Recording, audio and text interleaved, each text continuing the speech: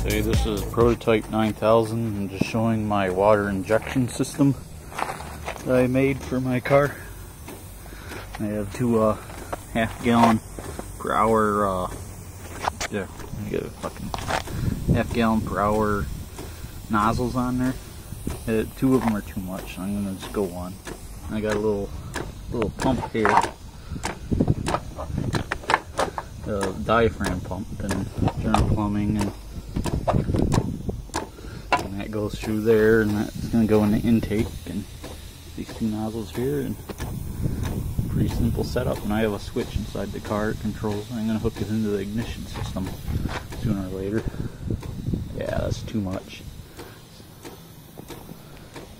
But as you can see, it works pretty damn good.